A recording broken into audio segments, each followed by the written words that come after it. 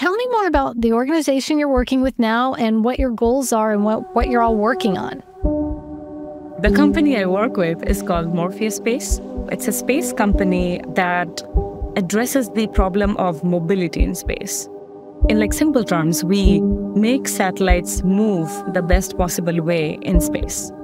The low Earth orbit, the space that surrounds Earth, is very cluttered with so many space debris and so many active and inactive satellites that it's creating more and more challenges for new satellites to, move around in that space and do meaningful tasks.